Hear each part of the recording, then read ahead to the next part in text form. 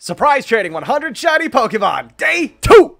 Up next, we got the first shiny I ever found in this game, that being this shiny Sableye I found chilling down in Area 0. I'ma be frank, it kinda sucked. Since this thing is just a full-on shinies I literally just found running around, it has no special egg moves, no anything cool abilities, no IVs or anything like that. It's just a regular old basic Sableye. Let's find out if we can get this Hopkinsville goblin a little special home, you know? There we go! Yesterday we got some garbage, but today I'm sure we'll get something fire. Oh god, getting a lot of British people. Who's next? Come on. Yo, a nose pass?